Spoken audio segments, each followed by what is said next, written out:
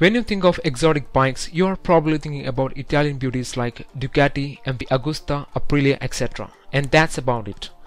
Comparing to the world of four wheels, the motorcycle world is facing a real scarcity of two-wheel exotics.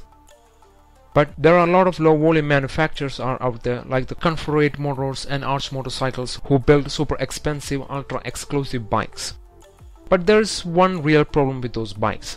They are not fast, and that might be a real deal breaker for a rich rider. If you want something super expensive, ultra exclusive, and also ridiculously fast, meet the GP Sport R from the Spirit, a low volume British motorcycle manufacturer. The GP Sport is a fine example of British engineering excellence. This art of engineering is designed to be unique and fast, really fast. Yes, the engine is based on Triumph's Daytona 675, but that's about it. Every other single component in this motorcycle is designed from ground up to be the best in the business. There are three variants of this model: the GP Sport, GP Sport R, both of which are road legal, and a track-only GP Chorus R. The GP Sport is powered by a 3-cylinder 750cc engine, similar to the 675cc engine found in the Triumph's Daytona 675. But the engine has been stroked out to pump the capacity. The engine now produces a humongous 180 brake horsepower at the rear wheel at 13,200 rpm, and the engine is capable of revving all the way up to 15,000 rpm. But it's not the power, it's the weight that makes this motorcycle exceptional. The GP Sport only weighs at 140 kilograms, giving an incredible power to weight ratio of 285 brake horsepower per ton. The exhaust is completely made out of titanium.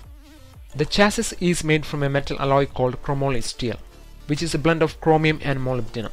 This alloy is primarily used in aerospace applications. The chassis is designed in trellis style as the chromoly steel tubes have been braced and welded together for added flex. Spirit says that the chassis steering angle, rake and trail is fully adjustable. The GP spec swing arm is made from cast aluminum and is completely hand welded. In fact, all the welding in the GP Sport is done by hand. The bodywork, which is again done by hand, is made from carbon fiber. A Catek KDR2 forks at the front and Catek 35DDS Pro shock at the rear handles the damping duties. Instead of traditional Brembos, the GP Sport uses pre-form brakes with monoblock calipers at the front and rear. The engine management system is developed by the Motec and features a Formula 1 style ship-to-shore data management through 4G connection. This allows for a real-time data logging and ECU adjustment during the race.